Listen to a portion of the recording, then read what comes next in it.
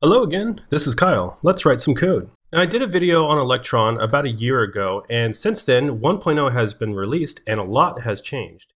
And if you just so happen to be watching this a year later and Electron 2.0 has released, be aware that the things in this video may have changed. Anyways, on to the good stuff.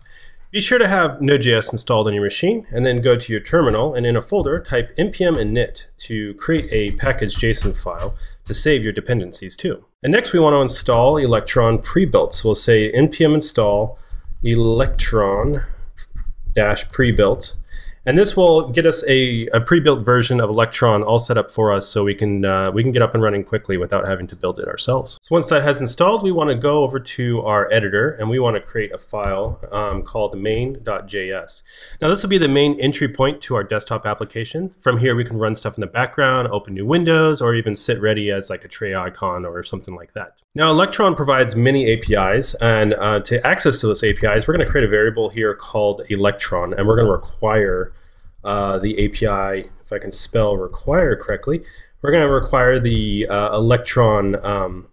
Electron API here to access those. Now Electron is an object, and so we want to pull off a couple of things on that object. We want to pull off the Electron app and the Electron browser window APIs off those to use those. Since we have ES6 available to us here, we can do that more easily with destructuring. So what I'm going to do is I'm going to use these little curly braces, and I'm going to pull out the app from the Electron object, and then I'm also going to pull out browser window here. Or more simply, it's just add a comma and pull both of those out from this Electron object at the same time. So now that we have those variables, we can use them. So what we want to do is we want to say when our app is ready, when everything has loaded up here and is ready to go, we're going to call this function here onReady to create a new browser window. And so we can do that by saying we'll create another variable here called win, short for window. We'll say new browser window. And then we'll just give it some width and height 600. Now this window is just like a window in Chrome, the web browser, where you can load a URL into it. So we'll say load URL, and you can put in here, you can put, Google, anything you would normally put into the URL bar. But what we want to do is we want to load a file from our local project here instead to load up as the window when we load this window. So to do that, I'm going to use a template string by using these accents here, and I'm going to say file to specify the file system. And what I'm going to do is I'm just going to say __ dir name, which means from the directory name of this file itself, we're going to load a file relative to that. And so we're just going to load this file called index.html here. So let's go ahead and create that file, saying index.html. And this is just like any other web page you would build. You can load up any kind of style sheets or script tags and HTML that you like into it. I'm just going to put in some text, an H1 tag, a big nice giant GUR. So now we're ready to run our application, but let's go over to our package.json file first. And in the scripts section of our package.json, we want to add a start script here that will just make it easier. We can type the same command over and over to run our application whenever we want to run it. And so in the start script here, I'm going to say electron main.js. This is our main entry point to our application. So Electron is a binary provided by the Electron pre-built dependency that we installed. And so when we run npm start now, it will run our main.js file with Electron. So I'll type npm start here in my terminal, and you'll see Electron pops up and displays our message. So now this really is just a Chrome window. It just doesn't have the typical toolbars and stuff. And to prove that to you, here when we open up the window, I'm going to say win web contents to access the contents of that window. Open dev tools. And so this is just going to open up the development tools that you normally would get when debugging with Electron. And there you see the debugger and all the information. And this is actually really great when you're debugging your windows. You can do the typical debugging flow that you would with any other web page application in Chrome. So from our HTML file, this really is just an HTML file. From here we can load up Bootstrap, jQuery, React, Ember, just like any other web page. But for me personally, I like using modules from npm for my user interface. So I tend to create a corresponding JavaScript file for each window of my app and load it like such, where I say script require, and I give it a JavaScript file that corresponds with the window name. So index.html has a corresponding index.js file that I'm going to create right now. So now from here, I'm going to add a button to my page, and I can do that by creating the button. So I'm going to say button equals document.create elements button.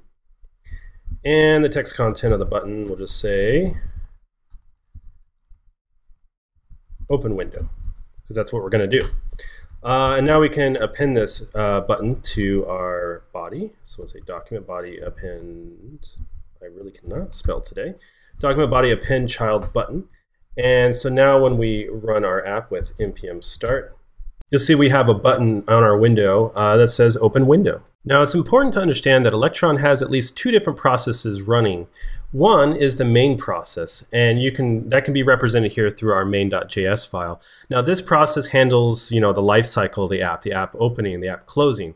And then the other process is the renderer process. And so that's the actual Chrome, the window and the frame. So now there's many cases where we want the renderer to talk to the main process, such as here where we want to have it open up a new window. Now we can just say new window here, but we want to have the main process do it because it has more control over handling the life cycle, or maybe our model or our database is sitting there in our main process, and so we want the main process to handle everything.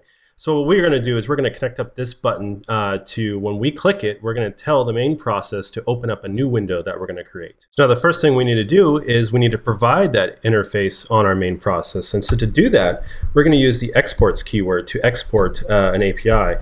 And so we're going to create a new function here called open window here. And so this will just be a function that when called, we will create another window here. So we'll say win equals new browser window. And this one's going to be a little smaller, so we'll say 400, and then height 200. We'll make it a little bit smaller.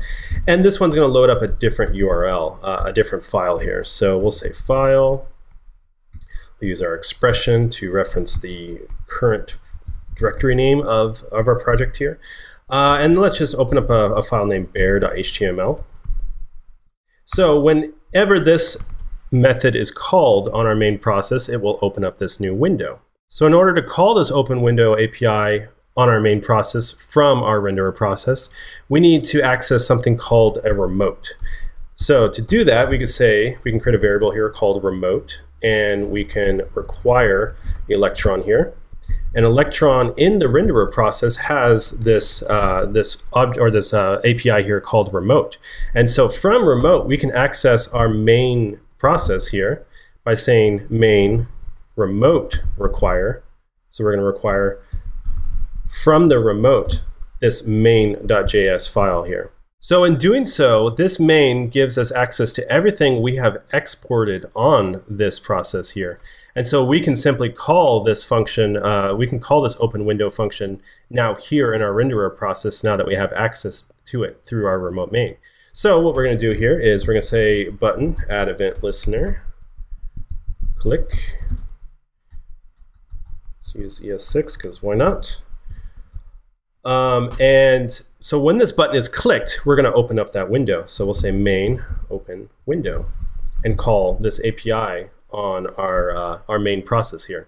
So let's give it a go, see how it works. I'm going to go to my terminal. I'm going to type npm start to open it up. And now I'm going to click open window, and it works, except we don't have the window because we forgot to create the file. So let's go ahead and do that now. So we named this bear.html. So I'm going to create that HTML file, bear.html. And then I'm just going to write a silly message. I'm a bear HTML file, just in case you weren't sure. And now let's start it up again by typing in npm start. So this time when I click our open window button, we get that actual bear HTML file. So I hope this has helped you get started with Electron 1.0. And if it has, then share the video and help others get started with Electron 1.0. And if you want to see more videos, please subscribe. Thanks again for watching.